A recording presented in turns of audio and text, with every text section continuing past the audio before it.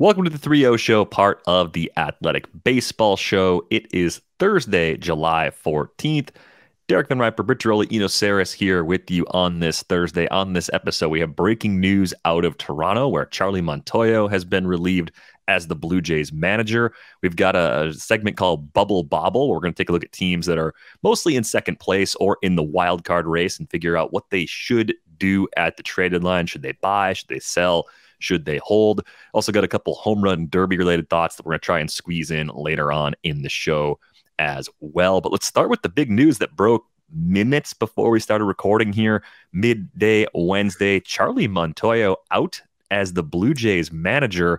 Britt, why would they make this change right now? I know the Blue Jays have underperformed some lofty expectations as the All-Star break approaches, but this doesn't seem like a tactically flawed team that had to make a change like this.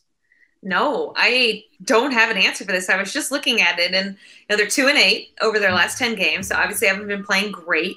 46-42 as it stands as we tape this on Wednesday morning. They're in fourth place in the American League East. But you look at it, and Tampa Bay in second at 47 wins. So everything is very condensed here between the Orioles, who we'll get to later in the show, and the second place Rays. We're talking about 3 wins. So I don't really see this as being a move I understand.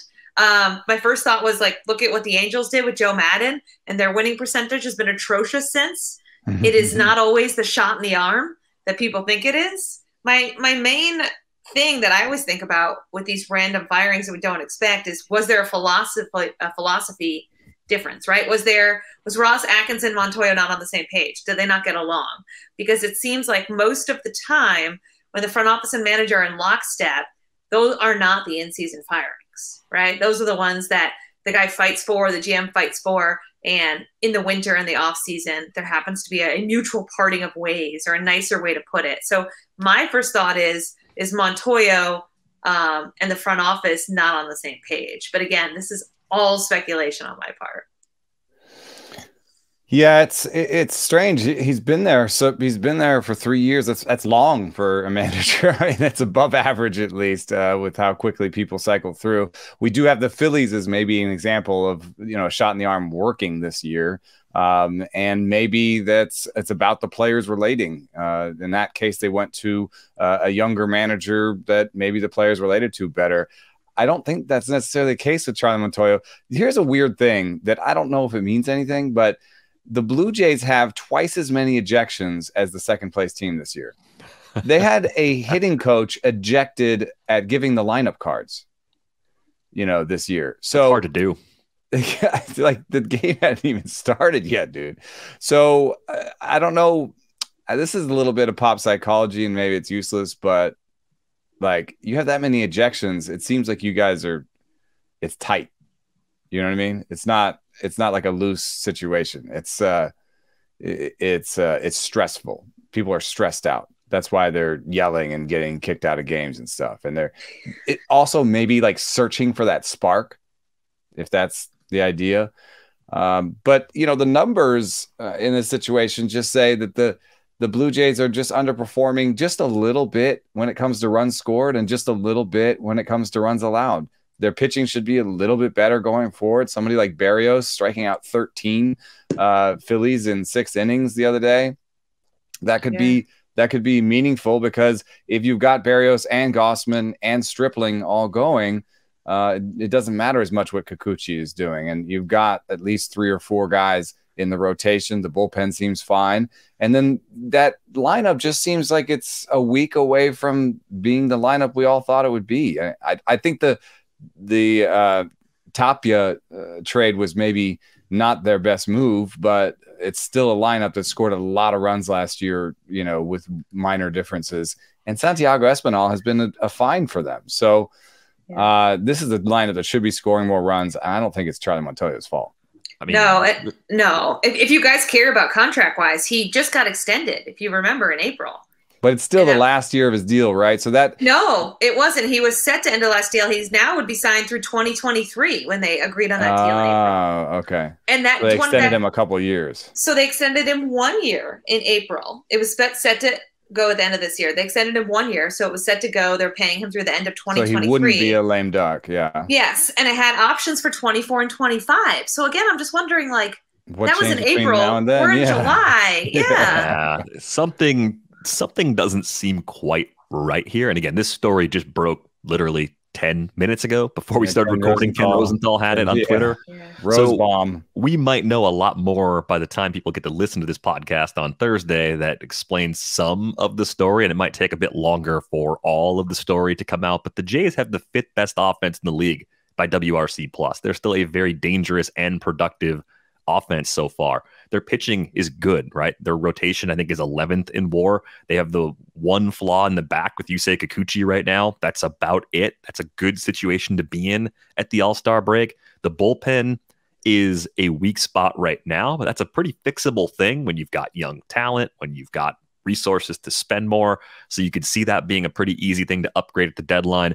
And just to wrap it all up just for a moment, like, look at this Blue Jays team. They have an 82.8% chance of making the playoffs at the time of this firing, according to Fangraphs, and a 5% chance of winning the World Series, which doesn't seem like a lot until you realize that the Yankees, the Astros, the Mets, the Braves, and the Dodgers are the only teams that have a greater percentage chance of winning the World Series by that same set of projections. So they're the 6th most likely team to win the title as things stand right now.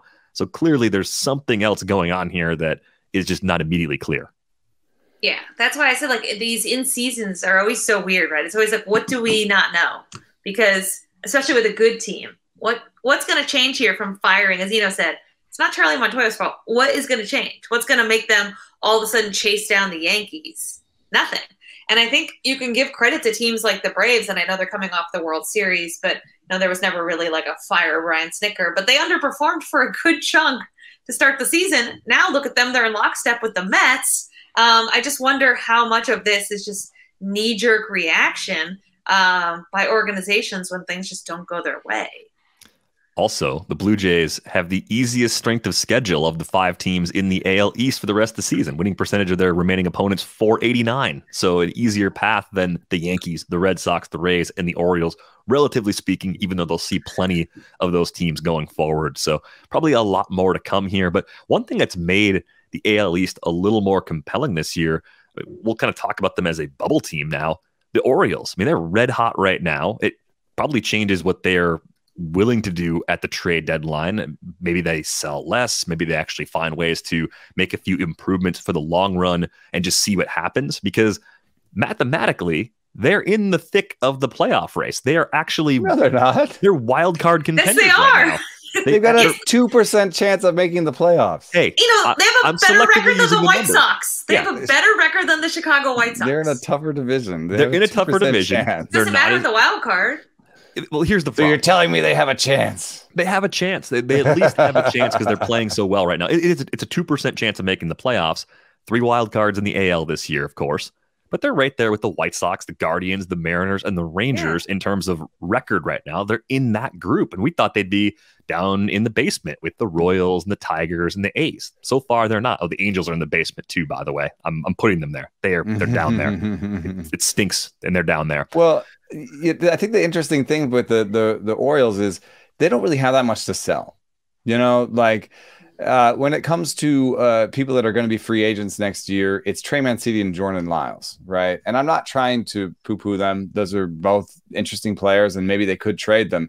But they're not the types of players that will get you a huge return prospect-wise. So, you're just not for a corner bat like Mancini, who doesn't really give you defensive value, and for like basically a number 5 or a back-end starter like Jordan Lyles, you're just not going to get the type of prospect that moves the needle. So if you decide to keep them and just play the season out, you don't actually hurt your organization that much. You're giving up on a possible reliever or something. Like you're not about to go get a top 10 prospect for, even if you put Lyles together with Mancini, you wouldn't get really, I think, a top 50 prospect back. So just keep them and go for it, I guess. Thank you. I wrote for yesterday. Yesterday. Today's Wednesday. I wrote for Tuesday that they shouldn't trade Trey Mancini because of this. It is not a franchise-altering move. They're not going to get back anything but some prospect that would probably top out at A-ball. So in my mind, in my view, why not give them a little hope? And also, why not teach these young guys, even if they don't make the playoffs? I think what people don't realize, and you really don't see it unless you're on the beat or you're in these clubhouses every day, is like these guys need to learn how to win. It's an important skill to play meaningful games in August and September. When you talk to players who haven't been there before, it's exhausting. It's a different mindset. So maybe the Orioles don't go anywhere this year, but maybe these young guys learn how to win, how to compete, how to not be like, oh, we're just going to win get a big series against the Yankees in September, you know? Yes, Play spoiler. exactly. Yes, I think those are important things to learn, and I think Trey Mancini is a big part of that because he's really one of the last links to the previous regime. He came up in 16 when they went to the playoffs. Like, he wasn't there very long, but he was still in a system, in an organization at a time when they were good, when they were expected to compete, and you just can't put a tangible, a quantifiable number on that. It's funny. Remember, Freddie Freeman was there when the Braves were bad, and he was kind of there when the Braves were good, the Braves were bad, and then he was there when they won the World Series. So that was kind of such a cool moment. You maybe extend Mancini if it's not going to cost them that much. And the other thing that I think is interesting to the Orioles is, and I hate to always be the numbers guy, but the only thing correlated to increased attendance is winning. Yeah, people talk about, oh, big free agent, oh, big prospect. Those the bounces you get on attendance with those are tiny and maybe on a one-game basis. The only thing that gets you more butts in seats is winning.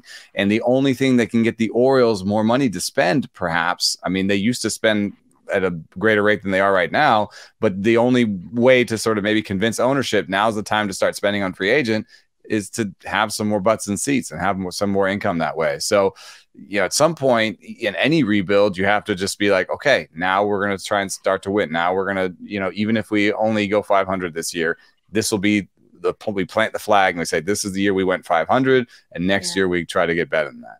And maybe it's a bit like the Seattle arc, right? You've got young players that have taken a big step forward in the minors this year. Some of them are going to be ready to help next year. Gunnar Henderson sort of leading that group, help Grayson Rodriguez. Like, we know they have that wave coming, but I wonder if at the deadline, if they're still in this position a couple weeks from now, they could hit the skids and be bad enough, and it would just make sense to say, all right, fine, we'll take the prospect for Mancini and move on. Like, they could fall into that, but they could also be the kind of team that says, we're not spending money. We can take other teams' salary dump players, not give up any long-term value in return, and just see what happens that way. Like, if you want to say, let's put Mike Moustakas on a different team. Well, okay, the Orioles could probably take on Mike Moustakas if the Reds want to eat some of that money. And maybe they could even find ways to get some young talent back with salary that they're willing to eat. The Padres are maybe $1 million away from the luxury tax and don't want to be in the luxury tax. Maybe you get a prospect by just picking up some money from them, you know? Yeah, totally. And like in my view too, so in this Orioles team reminds me of 2011. It was like the year before the Orioles got good. And that trade deadline, the Orioles traded Koji Uehara, who was a reliever who had team control left. And so I think their best bet might be to look at a guy like Jorge Lopez, who has team control, who a lot of teams would give up stuff for. And they got back in that trade Chris Davis and Tommy Hunter. Those were two key pieces that helped push them into the, like, hey, we're good now in 2012 that no one saw coming. In 14, they ran away with the AL East. So why couldn't they keep these guys who aren't good, they're not going to get much for, these pending free agents, trade away a Jorge Lopez and kind of accelerate their timeline, because no one expects them to be good next year. Why not get back real tangible pieces rather than just saying, oh, we're just going to trade everybody that is going to leave in 2 months anyway? That might be the best play for them. And team control is the currency. So for a team that is acquiring Jorge Lopez, they can say, we get him to the stretch run and next year. And so they might actually give up more. It's funny because he's a reliever and Mancini's an everyday player, but there is that team control aspect. Also, they are set up in the bullpen. Felix Bautista is a god among men. I mean, this guy is huge. He looks like a linebacker, and he's got the most ride in baseball on his four seam, and he throws it in the high 90s, and just got an awesome changeup off of that. So, I mean, they've got a replacement in hand, and I think they even have a setup replacement in hand. So I think that bullpen wouldn't hurt too badly, and it would be, maybe that's the move to do right there. Yeah, and maybe you could combine it, because the Padres might be looking for some bullpen help, and maybe you can take Will Myers off their hand, give them Jorge Lopez, and get something better than you expected back. And maybe it's even more complicated where it's like Anthony Santander goes back to the Padres because he's cheaper than Will Myers, but you're getting prospects on the Orioles side that make you better next year. I think there's lots of ways this can work. The one thing the Orioles really struggle with, it's not actually starting pitching as much as you think. They're kind of league average in terms of what they've done hitting as a rotation. They need bats. They got a 92 WRC plus as a team, 24th in Major League Baseball. I know they've played most of the first half without Adley Rutschman. He certainly helps, but Adley Rutschman alone is not going to make that an above average offense. He might get them closer to a league average sort of number. So finding another core young bat that they don't currently have via trade and then bringing more bats up next year could be the way they get a lot better pretty quickly. So it's fun to see a team like this make it a little bit earlier and then get into the fray as a team that can be more of a wild card when it comes to the trade deadline. But this show was built originally around teams like the Padres. Padres are 7.5 back in the NL West behind the Dodgers. Second best record among the non-division leaders in the National League, in a good spot. 88.7% chance of making the playoffs according to Fangraphs. We're feeling good about the Padres right now, and they've got except for Padres fans are not feeling so great. They're miserable. They're white knuckling the side. They're white knuckling their because of last year. They're worried because of last year. I don't know.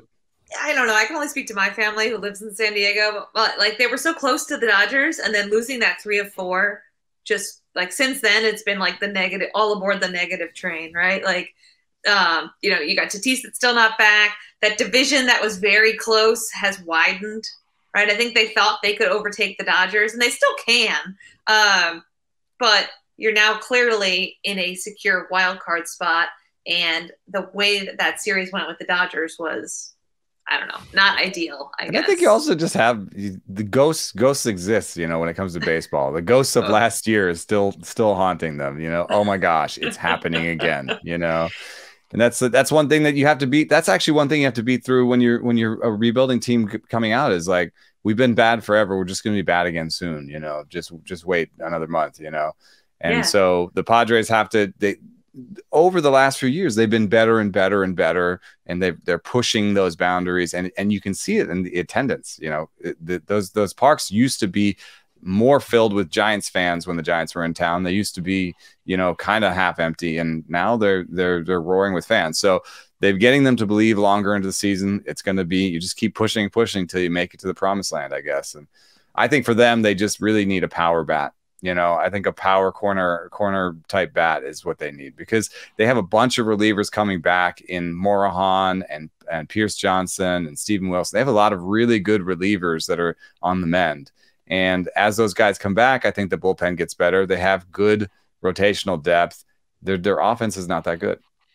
They still have 12 more games against the Dodgers this season. So the Padres' opportunities to make up that gap, if it stays around 7 games, they've got plenty of head-to-head opportunities to do it. And I think Eno pointed this out last week. It wasn't like they got blown out in all those games. The gap between these two teams, it's significant, but it's not insurmountable. The Padres offense just below league average so far. Dodgers, of course, top 3 offense, right? Starting pitching, actually fairly close to even. Dodgers slightly better so far this season. Bullpens are comparable. The Dodgers are a better defensive team. They're tied for second in defensive runs saved. Padres are just a tick above average. But they've done all of this without Tatis. And yeah, it might be another month before Tatis is ready to play in games again, but that's a big boost for them. That takes that league average offense and pushes them to like a 105 range sort of offense, plus whatever else they're able to find at the deadline, I think could also make them a lot better. The cornerback, like Eno said, that shouldn't be the kind of thing you can't find.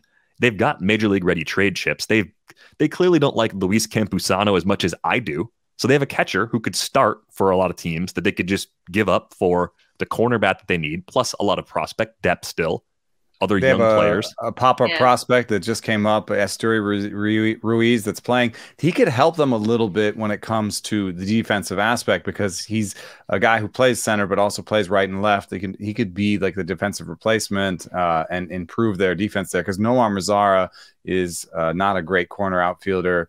Jurickson Profar is okay, but he's hurt right now. So the one trick that they have to pull, though, since they aren't great defensively, and since they already have Eric Hosmer and Luke Voigt on this roster, is they have to get a power bat that can play the outfield. I think that's the needle they have to thread, or Eric Hosmer is leaving town, or that, So, but there's still a lot of money left on Hosmer's deal. I don't think that's happening. So that's why I like Josh Bell for them more than Mancini or Nelson Cruz, because Josh Bell, I think, can play the outfield. It's not amazing, but I think he's a better outfielder than Mancini and Cruz. I mean, I don't think Cruz should be in the outfield.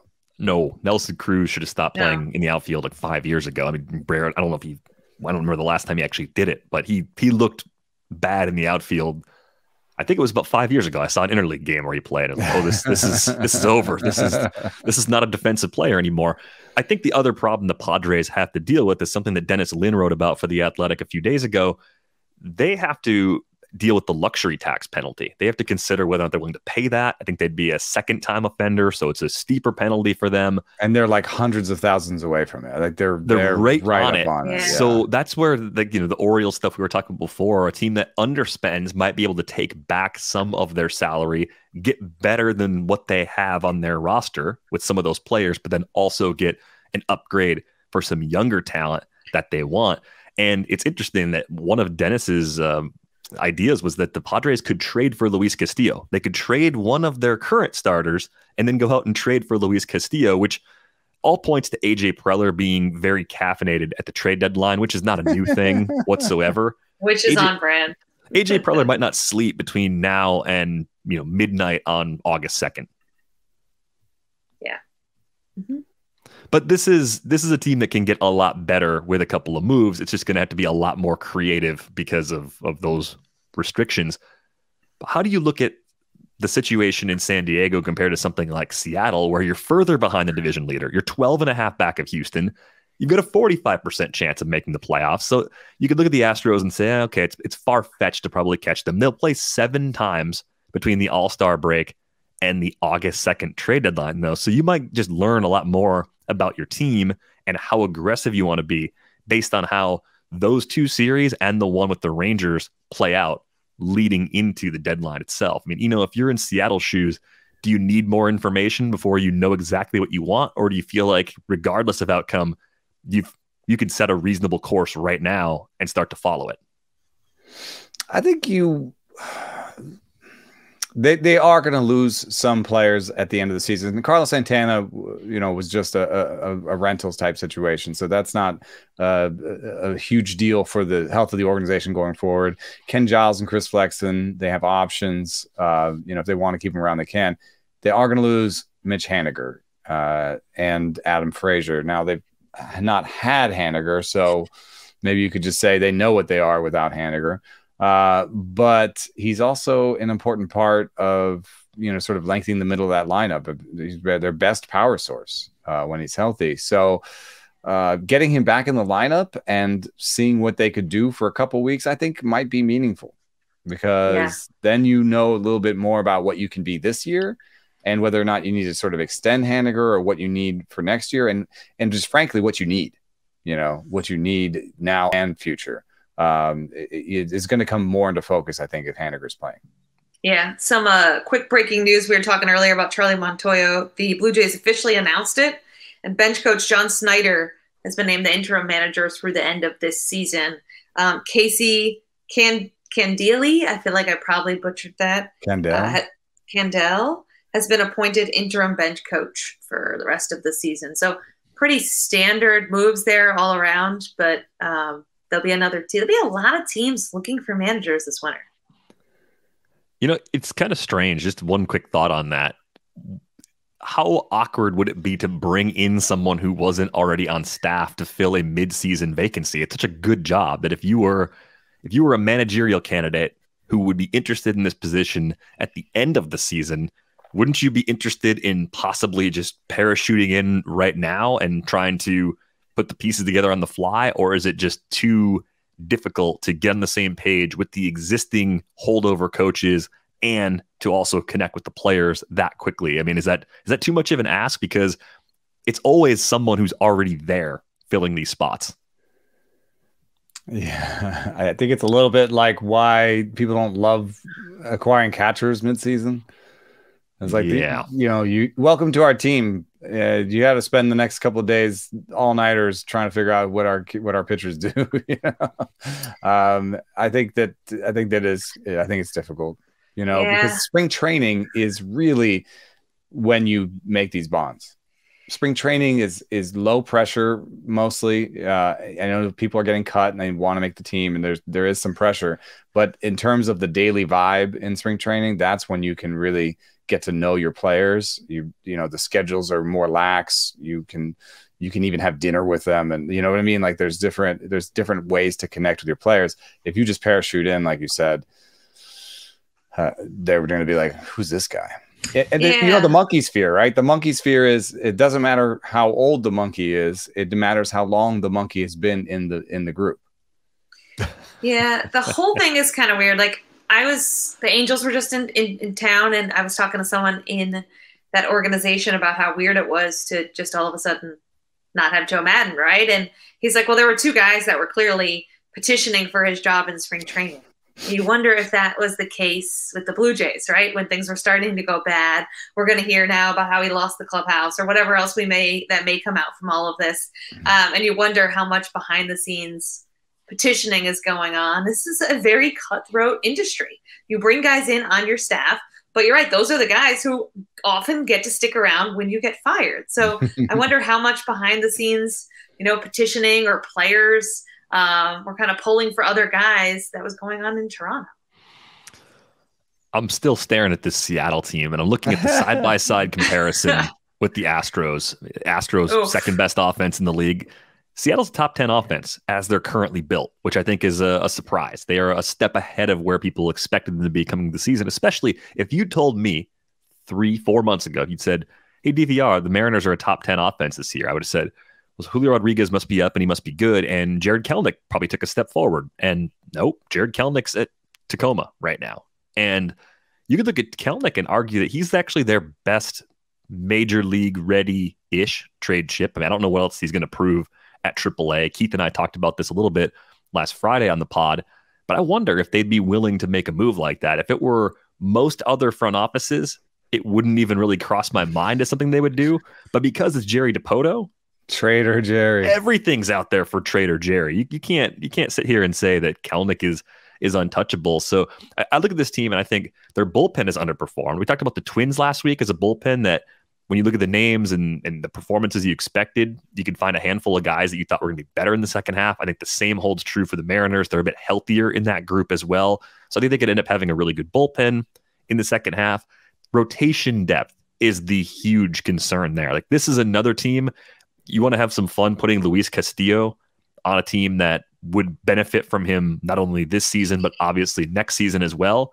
I think the Mariners are pretty high up on that list because you could look at that rotation with some combination of Robbie Ray, Logan Gilbert, Luis Castillo, and George Kirby and feel really good about that first four. I think one other issue you have this season, George Kirby's innings restrictions are probably going to be a factor down the stretch. So aside from getting an upgrade in the rotation, you might need one more bulk start or two if you're going to make a run at it. One thing that is starting to happen in Seattle, though, is I feel like the cupboard is starting to be bare because they've graduated everybody. Really, the prospect I like best left in the minor leagues is Emerson Hancock.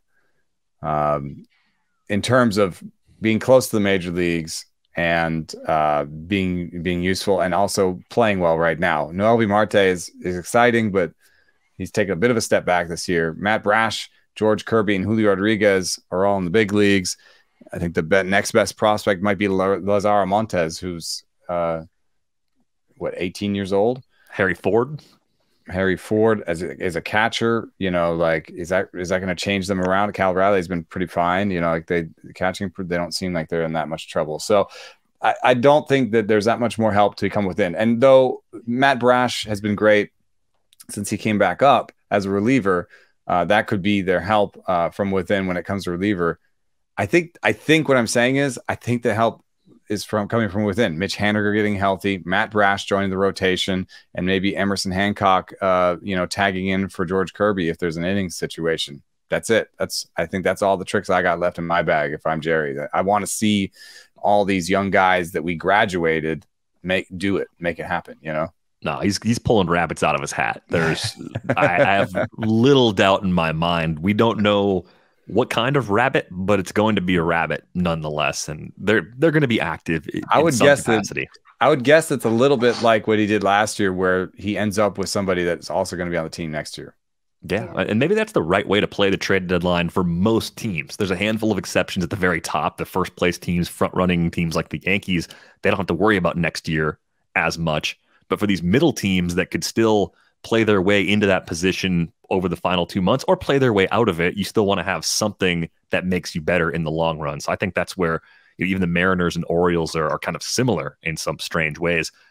We should talk about the White Sox for a moment. I got a fun fact for you about the White Sox. No team has an easier strength of schedule for the rest of this season than the White Sox.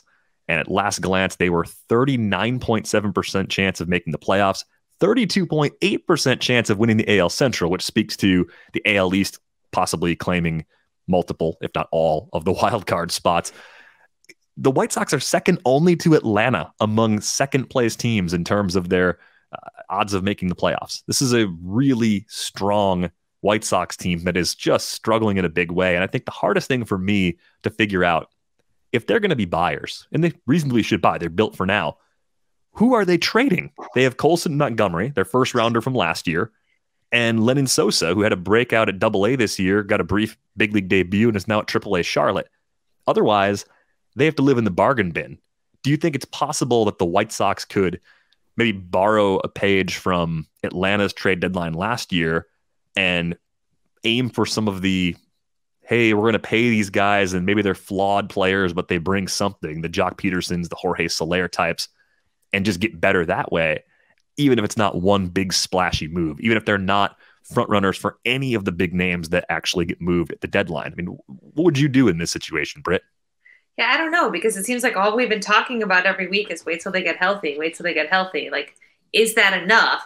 Let me hit you with a crazy fact about the White Sox. What if I had told you before the season started that Joe Girardi, Joe Madden, and Charlie Montoyo were going to lose their jobs before Tony La Russa? There you go. Would you have been like, are you okay, Brittany? Are you feeling fine? That's insane. It's absurd, isn't it, to think about? Is that a team? That's a team who could make a managerial change. That's what I was going to say. That's what I was going to say. Yeah. Because if you look around the depth chart, like where are you going to make a big improvement? Like, you've got really excellent players at top every spot in the depth chart. Lucas Giolito can improve. Lance Lynn can improve. Josh Harrison, like, could you have a better second baseman? Maybe, but is there really going to be a better second baseman available at the trade deadline than the combination of Josh Harrison and Luis Garcia? I'm not sure. The bullpen is pretty good. It's like everything is there. I have to tell you, and I hate to do this kind of reporting, but the vibes were off, man. I know that's sounds like really unprofessional, but like, read those tea leaves, I know. I'm reading the tea leaves. I'm giving you the psychology of the dugout and the clubhouse. But it was just strange because Tony obviously didn't know what was going on. Like literally things that were happening, did not know what was happening. Like, he was walking one direction and someone had to be like, no, they're having a hitter meeting there. So like, he wasn't aware that there was a hitter meeting going on, and he was just going to go walk through the middle of it. So, like, and then the energy level was really, really low. And then you have these new reports of, Kenny Williams having meetings, and then Tony La Russa saying, why are there unsourced quotes in your story about, people not being happy? I don't know, dude. Do you really think, Tony, that they're going to put their name on it? That you really think that, Andrew Vaughn is going to say something to a reporter and be like, yeah, put my name on that? Yeah, put my name on this against the guy Hall of Fame manager. It's not going to happen. See how often I'm in the lineup next week. You know what I mean? So I just did not get the feeling. And then also when you look at their play, there's a little bit of lackluster play energy wise. They have the worst outfield defensively in baseball. But when you look at the players, you're like, you're not all terrible defenders, So what is the disconnect here? Is the R&D staff, is the coaching staff not putting you in the right places? Are you not willing to go, are you not willing to test that hamstring for Tony or for this team because you think it's not doing well and you guys are out of it?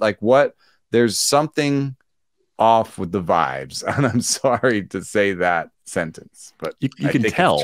But you can tell watching this team. You can feel it in the booth when Jason Benetti and Steve Stone are just kind of beside themselves at the 0-1 decision to put Jose Ramirez on base with an intentional walk to the audio of down 4-0 with a runner already on second base with 2 outs. What on earth? And his responses to the media are frankly not of the time. I have to say they come from another time, because when he walked Trey Turner on an 0-2 count, same thing happened early in the season when he intentionally walked him, and there was questions in the press conference. He was like, "Do you know what he's hitting with 2 strikes?" Sorry, yes, we are modern journalists. We actually know that. We have the numbers, and he is not good with 2 strikes because no hitter is good with 2 strikes. So sorry, Tony, the numbers do not support your moves here. You know what I mean? And it's wildly analytics. Yeah. Yeah. There are older managers. I'm the father of analytics. Yes, there are older managers who are very, very in tune, like Buck in New York. Yeah. There's no way he doesn't know about a hitters meeting going on, right? Right. But there is definitely that vibe, and they've been booing him. This guy has lasted, I think, much longer than anyone has expected. It really, to me, is the trade deadline move that the White Sox should make. Get healthy, get a new manager. There were White Sox fans that traveled to San Francisco, it seemed, just to yell, "Fire Tony." I was hanging out with White Sox fans, and mid-sentence, I was talking to a White Sox fan. He was like, blah, blah, blah, blah, blah, blah, "Fire Tony," blah, blah, blah, blah, blah, blah. It's like a song. It's like the hot song in Chicago. Everyone's singing "Fire Tony." That'd be a great song if someone could actually put it together. I think it would do really well. But it's sad for White Sox fans that this continues and there's no end in sight. We've had multiple manager firings that were very surprising by comparison, and this one would be the least surprising at all. And it seems like it's somehow just not going to happen. I had a question for both of you about Juan Soto and the home run derby, because there were some comments that Juan Soto made recently that made it seem like he believes the home run derby helped in some way last season. He had a huge second half.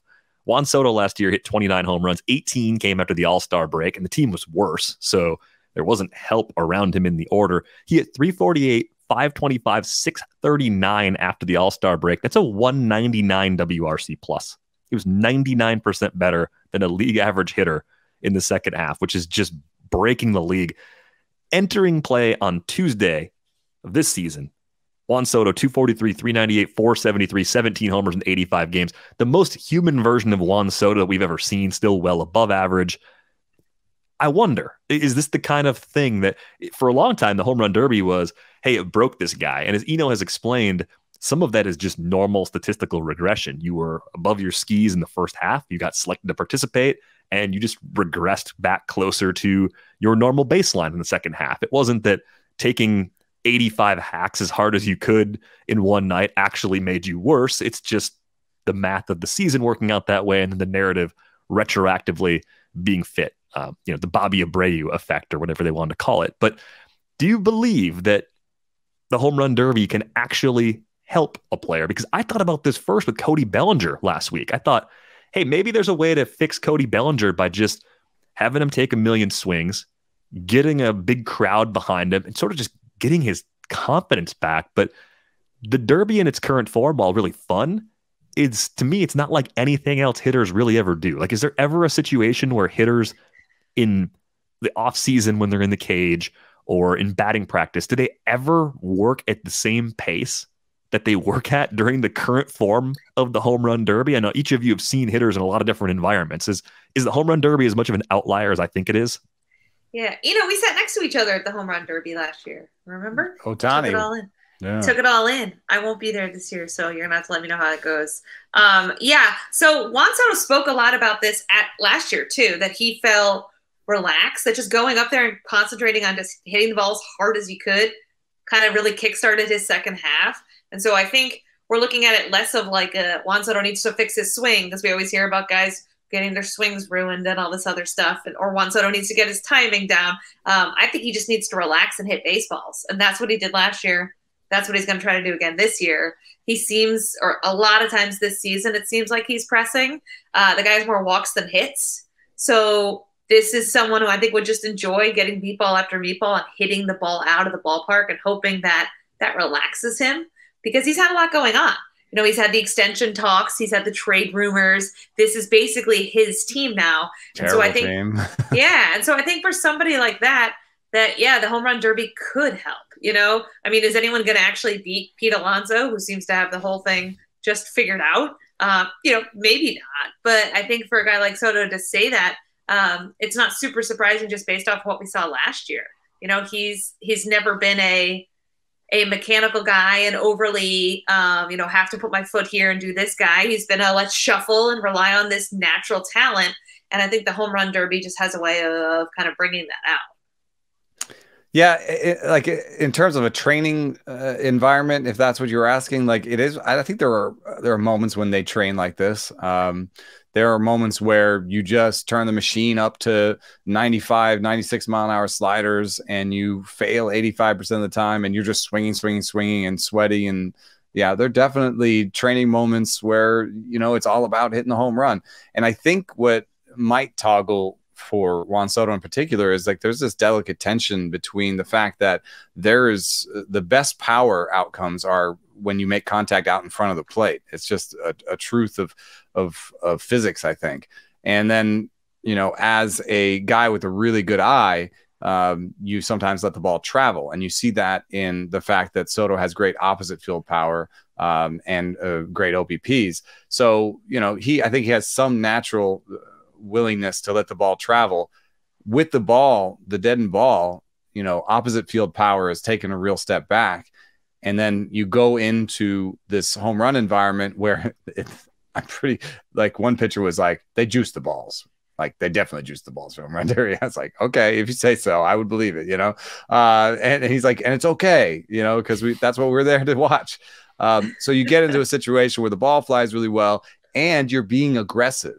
So you could be actually moving your contact point out in front of the plate a little bit. When you get back into games, you become a little bit more aggressive. For Soto, being a little bit more aggressive might be what unlocks those really hot streaks.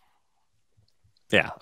In truth, it's probably just as likely to help a player as it is to hurt a player, air quotes, really, on both of those. But everyone's a little bit different. If you have a timing issue that you think you can work out, great. That's something that's fixable, I guess, in volume like that. But I imagine people are going to look at this and go, oh, this is what got Juan Soto back on track in the second half. If his second half this year looks anything like his second half last year did.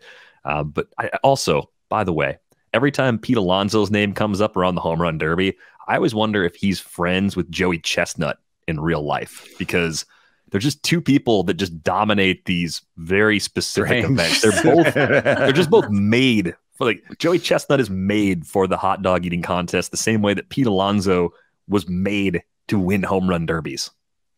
I can't talk about the I know. eating contest. But do you think they're friends in real life? That was the question. Yeah, it does make me a little ill. It does make me a little ill. I think so. Hundreds of years from now, civilizations will look back on us and be like, "That's what they did." Like they competed to eat as many hot dogs as they could. It's gonna look bad if there is a history 1,000 years from now. If there's enough still happening on this planet where life is sustained 1,000 years from now, they will look back at that among our worst accomplishments. What do you think an MRI of his gut looks like? Oh, Don't want to know.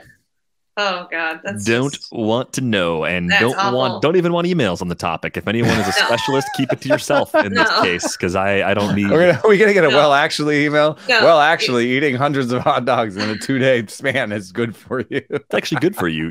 Increasing your blood pressure by that much is good, because then it's a stress test for your body, and then if you go into fight or flight, then you live. No, it's not. It's not like that at all. On that note, I think it's time to say goodbye. If you'd like to subscribe to The Athletic, you can do that for $1 a month at theathletic.com/baseball show. You can find Britt on Twitter at Britt_Giroli. You can find Eno at Eno Saris. You can find me at Derek Van Riper. The Athletic Baseball Show returns on Friday. At the 3-0 show, you've always got the green light.